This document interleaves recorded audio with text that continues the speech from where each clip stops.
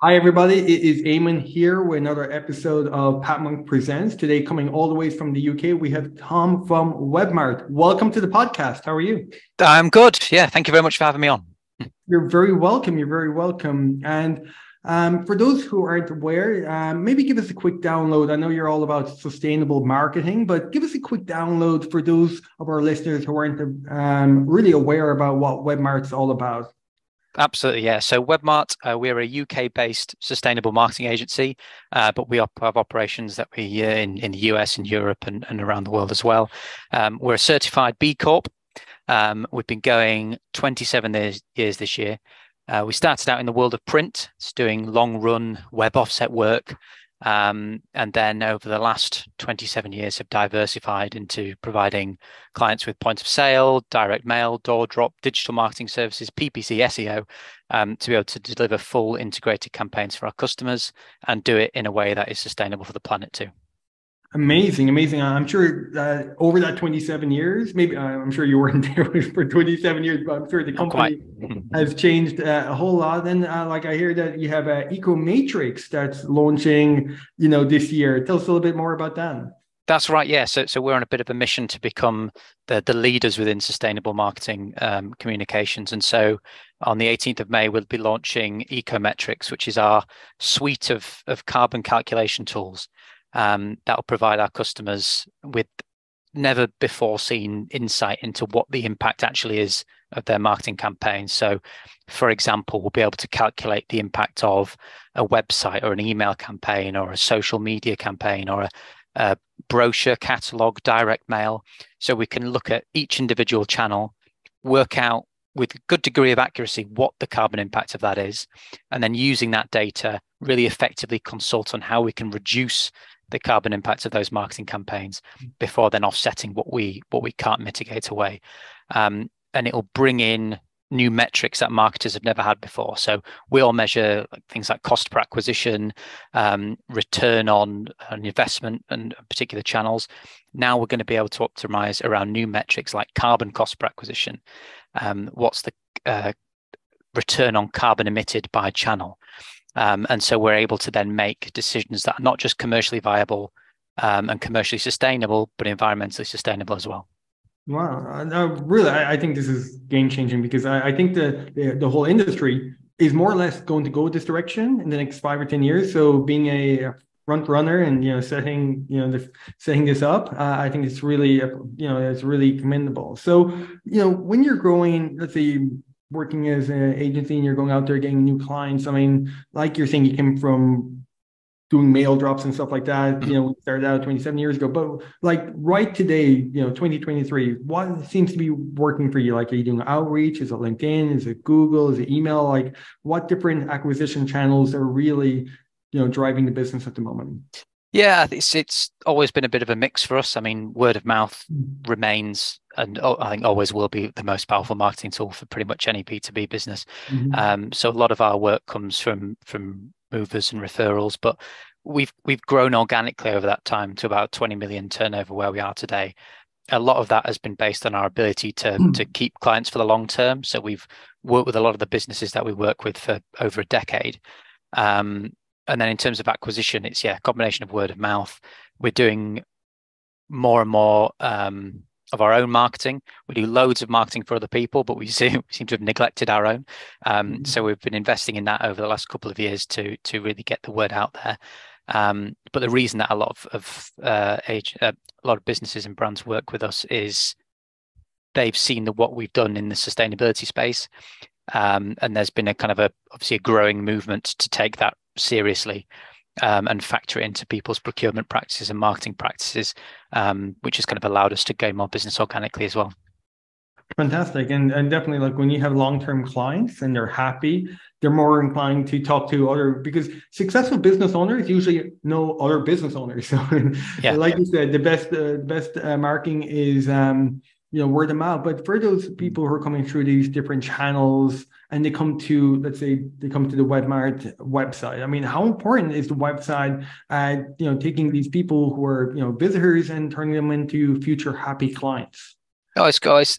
for virtually every business these days, your website is obviously your main marketing tool, your main sales tool. So the ability for that to effectively communicate your value proposition and convert effectively is massively important. Whenever we start out working with a new client, we often look at the kind of the sales funnel, and we start at the bottom of the funnel, which is how do we ensure that we're converting as many people as possible who are coming to our website, who are engaging with our salespeople. And that's the bit we look to optimize first, because you've spent all the money and time and effort in getting them there. It would be such a shame if they weren't converting at the optimum rate. So it's a hugely important part of the marketing mix. Exactly. No, it definitely is. And talking, kind of switching gears a little bit and talking more about you as a leader when marketing. I mean, what keeps you busy on a day-to-day basis? Lots of things. Lots of things. So over the last, me personally, over the last 2.5 years, it's been about building out these ecometrics tools that we're launching in May. And kind of consulting with sustainability professionals, marketing professionals about what's important to them, and ensuring that what we bring to market is market leading and really accurate. With customers, it's a lot's been about how do we achieve the same objectives for less. So we've seen a bit of a shift of people buying marketing services as a commodity, which is, I need X, how do I get it for the cheapest possible, to buying the benefits of the marketing and saying, we need to get to here in the next 6, 12, 18 months, 3 years, whatever it is. How can we get the correct mix of channels in order to cost effectively reach those objectives? So I guess consulting with the kind of wider team internally at Webmart and with the customer and their other agency partners, and collaborating on how we reach those objectives. No, it's working together, and once you have the same vision, that's like that's a great starting point, because I've seen it and in projects before where it's not quite aligned, and it comes to 2 or 3 weeks later, it's like, oh, that's completely not what I Yeah, and we even see it a lot still with businesses, particularly larger organizations that we work with, where they have their big marketing departments, and a lot of them tend to fall in the trap of them operating in individual silos, either by individual marketing channel, like somebody looks after the website, somebody looks after offline, somebody looks after in-store point of sale or whatever it may be, and not effectively linking those different channels together around a common objective. And that's a missing piece that I feel a lot of businesses have, and we try and plug that gap and look at the marketing mix holistically, to ensure that they're all working together to support one another, rather than just different projects that are being handled by different people, and you kind of hope they all work. Mm-hmm. No, that is definitely key. And like jumping into some other questions, I mean, imagine if you could turn back time and you go back to your first day, your first week, your first month in Webmart. What would you change, or what would you do differently? Like, what advice would you give yourself? To niche down, I think. It's very easy to slip into the trap of trying to be all things to all people to open it up, but there's a big wide world out there. There's lots of fantastic companies who are acting as your competitors, and you're never going to win trying to be all things to all people. So pick a niche and become the best at that. So for us, that's sustainable, delivering marketing sustainably, and we know that we're the best at that, and that's going to allow us to kind of grow on into the future.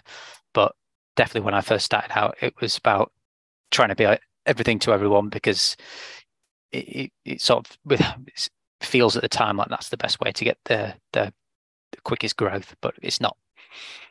No, it's about figuring that out. So, like, I want to give you the last word, and thank you so much for taking the time this morning, Tom, to jump on and to being on the podcast. But imagine if people were to forget everything that we just spoke about, and you wanted to give them really one thing to remember about Webmart.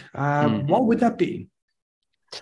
I wouldn't necessarily say something about Webmart. I would say something about sustainability in their marketing practice, and we have a really, really simple kind of 4-step approach to it. And regardless of people work with us or work with anyone, that these steps can be followed to reduce their impact on the environment. The first step is calculate. So assessing the carbon impact of your marketing, the carbon impact of your business. It's getting easier and easier to do. There's loads of tools online that can help you do it. But doing an assessment to find out which areas are causing the biggest impact. Second is mitigate. So once you've done that calculation, you're armed with the data you need to be able to effectively reduce your impact on the environment. And again, different businesses of different sizes will be able to do that to different degrees, but everybody can do it in some way, shape, or form. The third is then, once you've reduced as far as you possibly can, offsetting the remainder through certified schemes around the world. There are lots of them. Some are better than others, but it's worth doing. And then the fourth is communicate. So explain to your customers and your suppliers and other stakeholders of the business what you're doing, why you're doing it, and what your impact is, because that's going to help influence others and make a bigger difference. Well, I couldn't say anything better myself. So if you want to find out a little bit more about, EcoMatrix that's launching, about Webmart, I believe your website's webmartuk.com. That's the one. Yep. So definitely check you guys out. And definitely, I love what you're doing with sustainability and everything that's happening in the world. I think it's definitely a massive jump forward, and I hope more companies in different areas, not just in marketing, take the leap as well. So thank you so much, Tom, for being on the call, and I look forward to hearing more about Webmart surely in the future. And that is it for today's episode. So looking forward to seeing everybody on the next episode. All the best, and bye-bye. Thank you very much.